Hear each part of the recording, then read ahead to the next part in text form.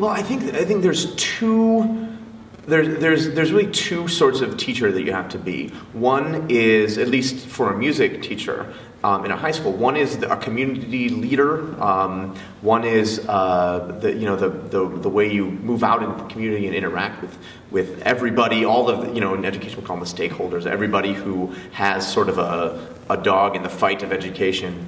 And then the other one is the classroom teaching, which is another hugely important aspect of it. And I don't think that those two things are can exist well without each other. I think that you have to have both. You have to move out into the community and teach them and work with them at the same time as you sort of move in and work with your students.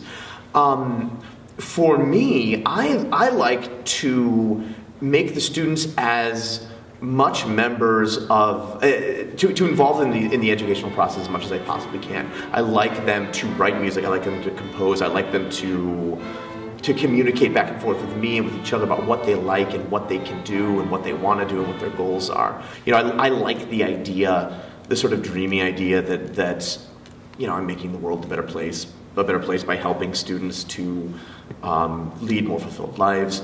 I also like that I am preparing them for professional careers or non-professional lives as musicians. I also would like the music. I really think that the musicianship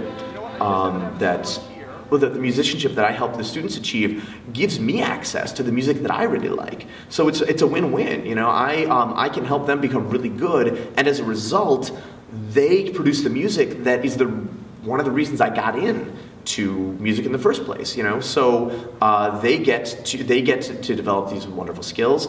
I get to direct these fantastic pieces of music. Everybody's happy. All right, let's try it again. Same spot. What measure? Measure 20. Pick up 21, please. Not so loud. Ready? 1, 2, 3, and.